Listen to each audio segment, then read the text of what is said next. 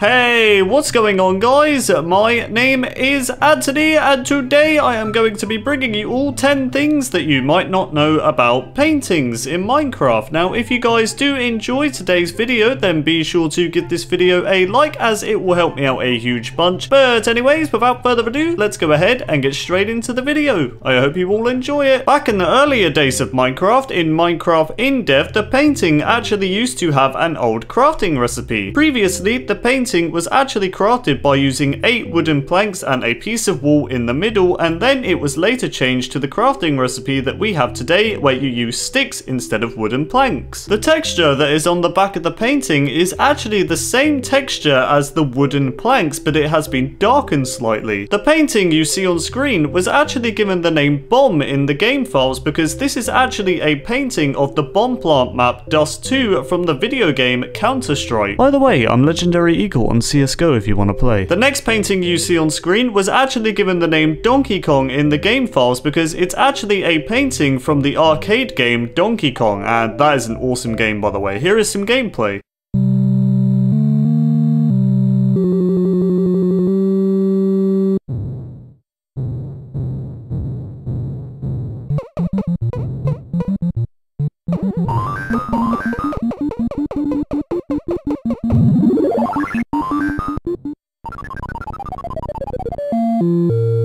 In multiplayer, if a player is standing behind a painting, then other players will not actually be able to see their name tag behind it. A more known fact, but players are actually able to walk through paintings, thus allowing you to create secret hidden bases by just using paintings. The painting you see right now is actually called Seaside in the game files and it was added in Minecraft in-dev, but did you also know that the painting was changed slightly in alpha to have a more colourful, brighter plant? This painting that was named Stage and added in Minecraft in-dev also went through a texture change in Minecraft Alpha. As you can see, it looks a little bit different because the spider is a lot bigger and it looks a lot more creepier. There are 4 2x2 paintings that can only be found in the Pocket Edition version of Minecraft, and here they are on screen. They are, however, currently unused. There are a total of 30 paintings in Minecraft, including the exclusive ones in Minecraft Pocket Edition. I'll just give you a moment to look at those.